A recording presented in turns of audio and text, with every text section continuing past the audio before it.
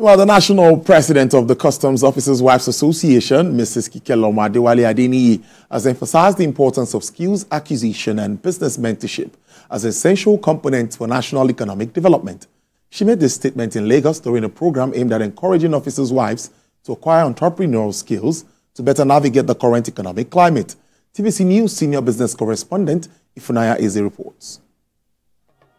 At a well-attended event in Lagos, Mrs. Kikelomo Adewale-Adeniyi inaugurated the Customs Officers' Wives Association office for the PTML chapter and presented equipment designed to empower members with essential skills.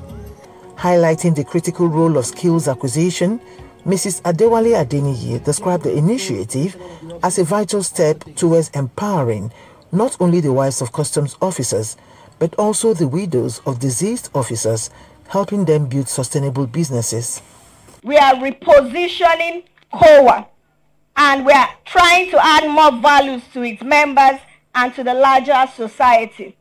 And therefore, we have identified areas of need that we intend to focus our attention on in the short and medium term. And these areas are: we training our members on family health and well-being, skill acquisition, business training and empowerment program. During the event, she toured the center, inspecting various products, including cosmetics made by the trainees. She also presented sewing machines, certificates, and food items to the trainees and widows. It's about making our women to be self-sustainable. In everything that we do, they are in our hearts. Whether the ones that have lost their husband in line of duty, or the ones that husband are still serving. And even the larger society. We're about empowerment. We're about giving. We're about, training them.